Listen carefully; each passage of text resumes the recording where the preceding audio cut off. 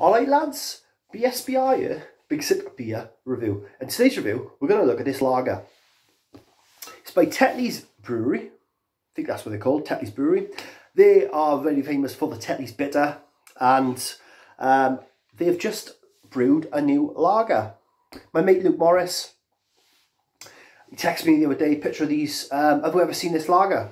Brand new. Nope, never seen it. I said, next time you're in the shop, he's a delivery driver, goes on all different convenience stores. I said, the next time you're in that shop, pick me some up, mate. I'll try it out and try and get a review for the channel. So Friday, he picked two up. Thank you very much, Luke. I'll review one now. I had just about an hour ago, I took the dog out and I come back and I put it in the garden. So I have had it. So I'm not going in totally blind. We're in a 660ml bottle and 4.6%. The review. The bottle cap, if anyone's interested, it says, I don't know if that's focusing, Tetleys, Joshua Tetleys and Son Brewery. Yeah. I think he picked two bottles up and they come to just under a £5. So for a 660ml bottle of lager, that's pretty good on the price. As well as in Wales, we got a units by alcohol price as well, low. So we have got to pay a little bit more than you lot in England or in the UK. I think Scotland got a law as well. I'm not too sure. So Tetleys No.4 is called. We are straw, golden straw-ish colour with a one finger, white head, with medium to high carbonation rising up the glass. And the aroma,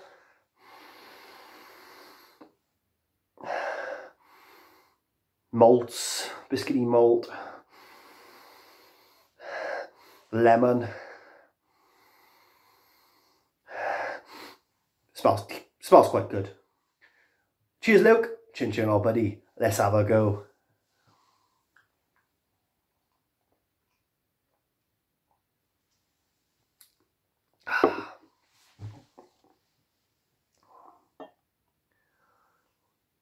You got a nice smooth mouthfeel, no carbonation, which you got carbonation flying up a glass. You don't pick any of that up in your mouth, in the mouthfeel.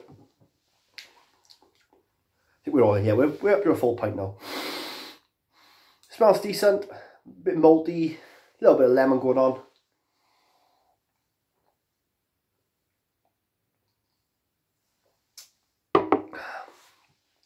Yeah, nice smooth mouthfeel, no carbonation.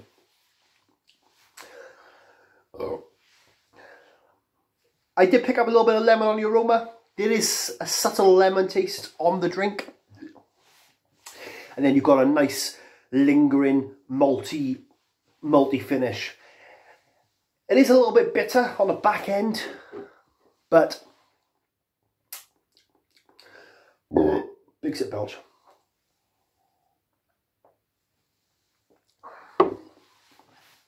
Yeah, there is a slight bitter finish. You get like a biscuity malt finish, but then it's a slightly bitter finish. On the bottle it does say our totally new sort of lager, and on the back it says it's a sort of lager that's brewed the ale way. Well, I read that and I thought, well, what does it mean by that? But it's very close to a golden ale. Yeah, so you've got a similarities to a golden ale and similarities to a lager.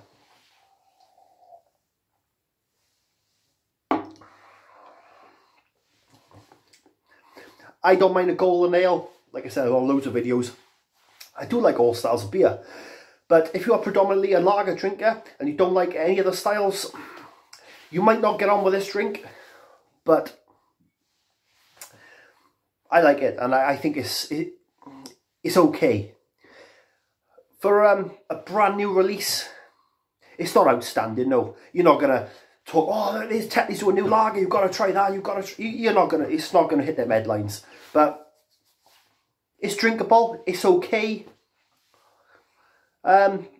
I'd happily get it again. I think it's one to knock back because it's 4.6%. You could sesh on that. One more go, see if I can pick anything else up.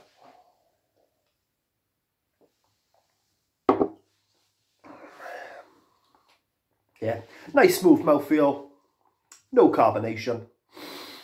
Subtle lemon tastes. If you've got to pick one out, it is a lemony taste. Then you get a lingering biscuity malt bitterness on the back end. I do like it. I'm enjoying it. Let's have a look at the Big Sip bolting ability.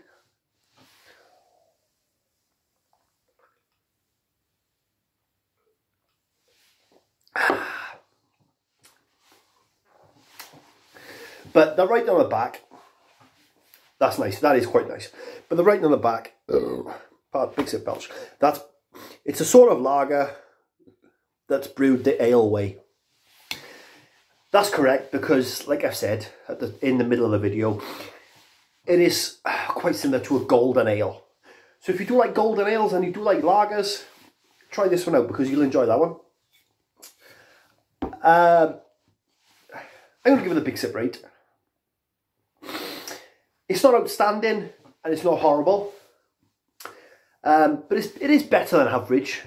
There's far worse lagers out there. Try and compare it to golden ales. There's far worse golden ales out there. So I'm going to give it a Big Sip rate. I'm going to give it a 6.5 out of 10. I'd happily enough drink it again. Yeah, like I said, it's sessionable at 4.6% as well. Cheers lads, cheers Luke, more reviews to come, more food straight. Big Sip!